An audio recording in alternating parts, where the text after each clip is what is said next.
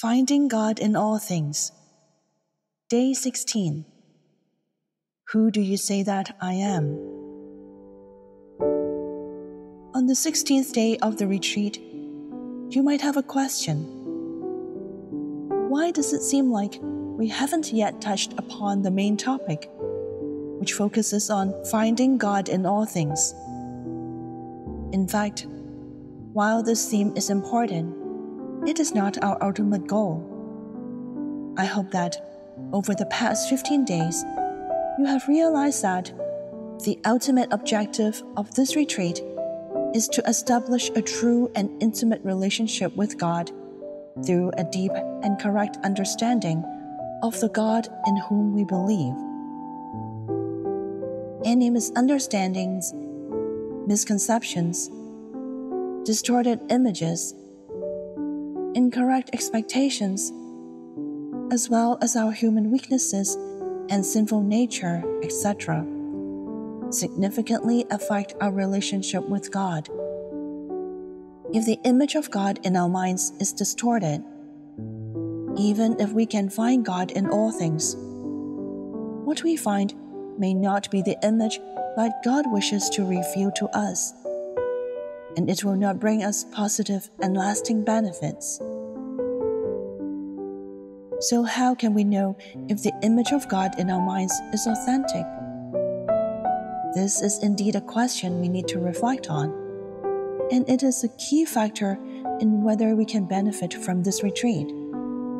However, since the image with which God desires to relate to us is individual and unique, the experiences of others can only serve as references and cannot be directly applied to our own situation. Therefore, our only and most direct way is to personally approach God, engage in heartfelt communion with Him, and build a relationship with Him, which cannot be achieved solely through book knowledge. In the Gospel of Luke, chapter 9, verses 18 to 20, it is written, "Once when Jesus was praying alone, with only the disciples near him, he asked them, 'Who do the crowds say that I am?'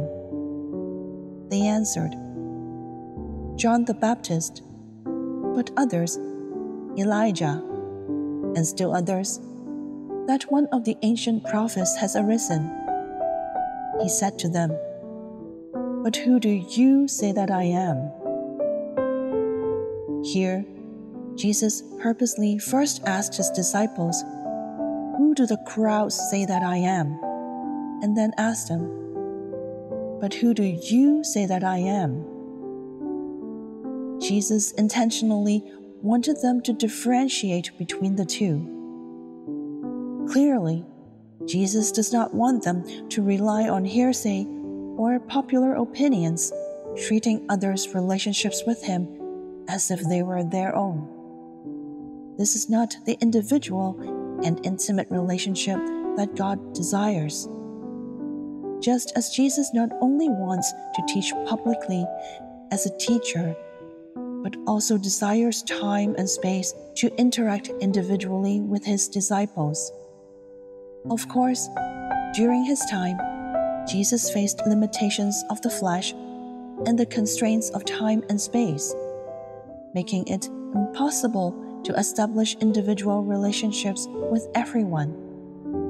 However, now, unrestricted by time and space, Jesus desires to build a unique relationship with each of us, lasting until the end of this world.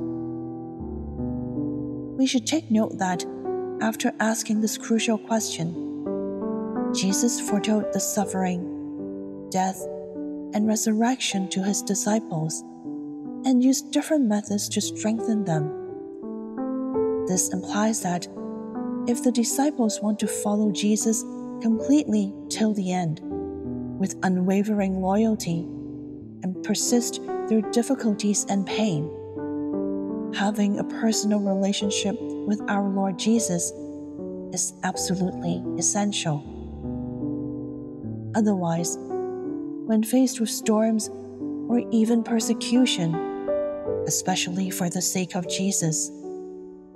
An unreal image of God in our hearts and a relationship not rooted in Him cannot help us withstand these challenges. Jesus, who is in the same boat with us, will not be able to rise up to rebuke the wind and the sea and calm the storm for us.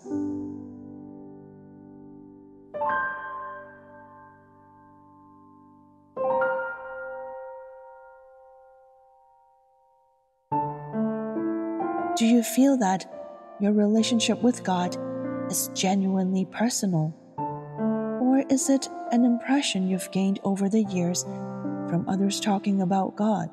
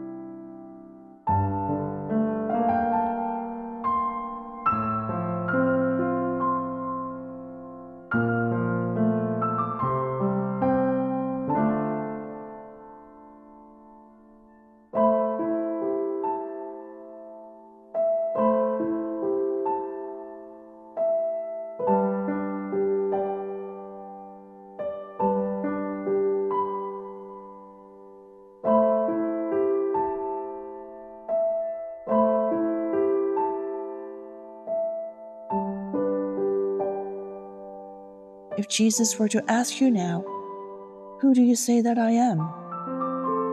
how would you respond to Him?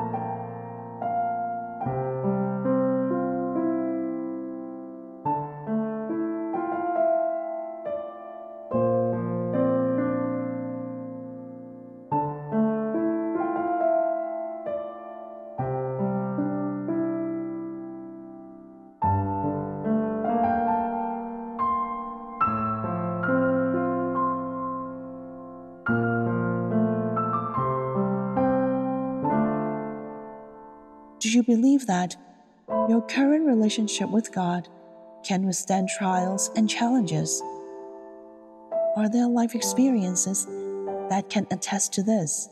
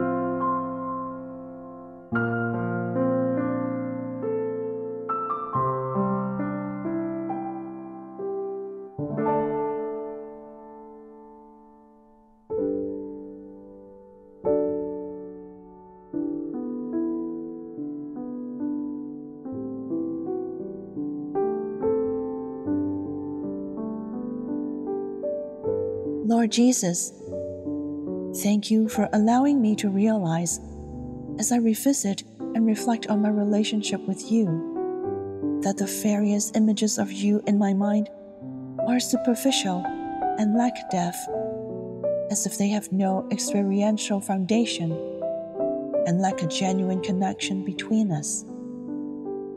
It makes me wonder if these impressions are merely hearsay. Please strengthen me. Don't let me be shaken by this doubt.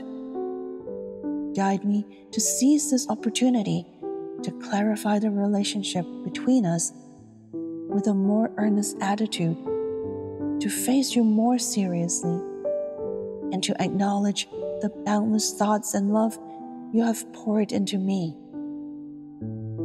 Do not let me deviate again from the image you desire to reveal in my heart.